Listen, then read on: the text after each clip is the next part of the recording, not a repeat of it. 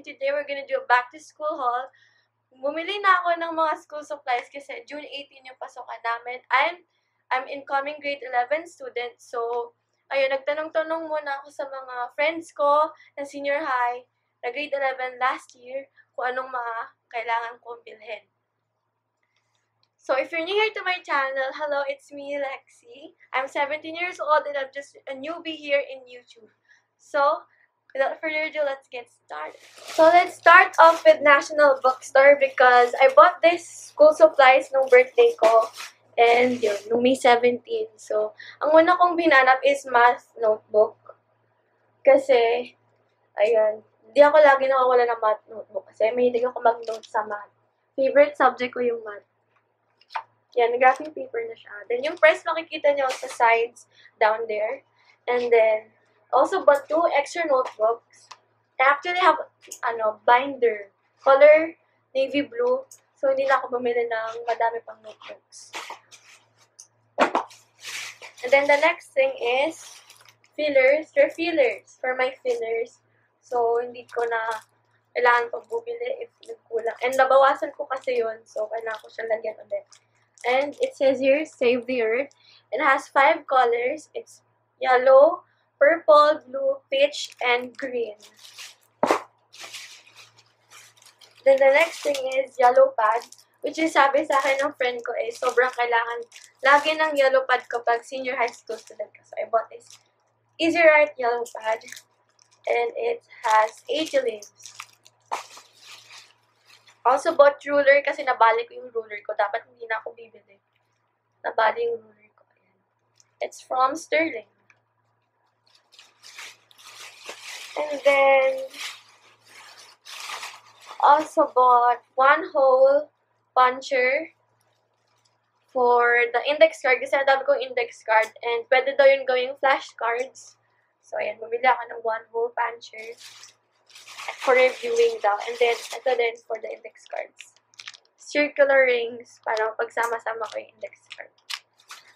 And then, ito na. Ito yung talagang nawawalan ako. Bibili ako ng ball pen. Wait lang. Cut na lang natin. I'm good at editing, so...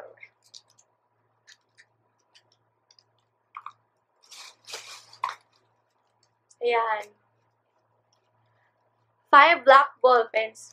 Disclaimer, hindi ito yung huli yung ball pen na makikita sa haul ko dahil napakarami kong biniling ball pen. At ito yung brand niya. It is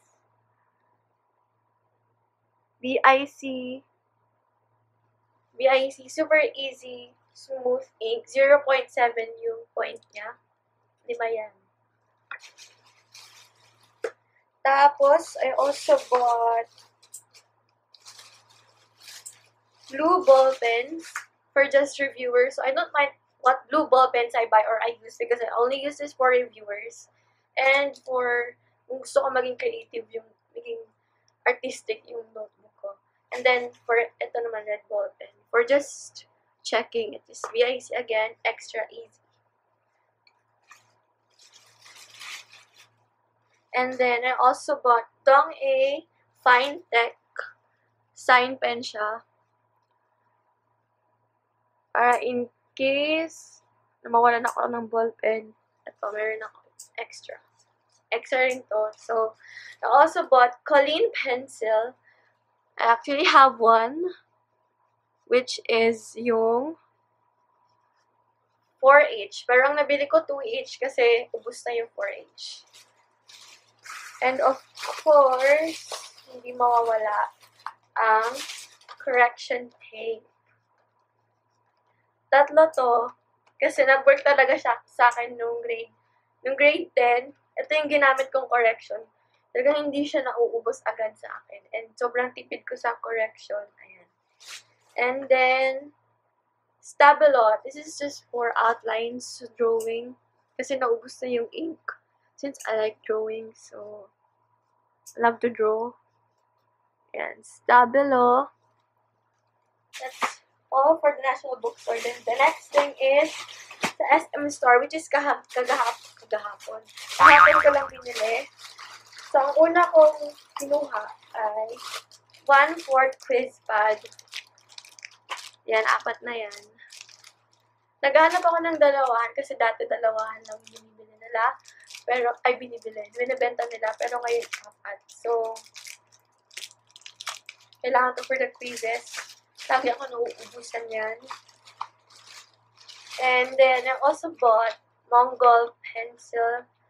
Number 1 yung nakuha ko, which is dapat number 2. Baka bigyan ko na lang yung pinsan ko nito. Para hindi masayang kasi ayoko ng number 1. Yeah. And then, the next thing is more correction tapes. Ayan. Ito yung parang ballpen na kiniklik-klik. Kasi gusto ko ng mga kiniklik-klik. Pag namu-board ka sa class, meron kang kiniklik.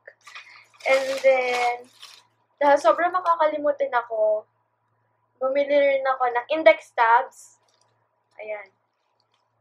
Para dyan ko nalagay kung may assignments ba or homework na pinapagawa yung prof namin. And then, more ball pens. Ito naman yung kiniklik kasi hindi ako mabubuhay na walang kiniklik na ball pen. Pilot siya. Ayan. At yan, black. And then, sabi ko sa inyo, ito na index cards sinasabi ko for the flashcards. I have yellow, blue, purple, and pink. And then, I also bought itong toothbrush na may, like, oral travel kit they say here. And I will bring this to school. So, after I eat my meal, mag-toothbrush ako para mabango pa rin yung breath natin. And then, the next thing, ito naman ay sticky marker. Sabi ko sa inyo, bumili ako ng sticky marker dahil sobrang makakalimutin. And super cute niya kasi pusa siya. May ice cream, may cats, and I like the colors kasi pastel siya. And then, itong glue.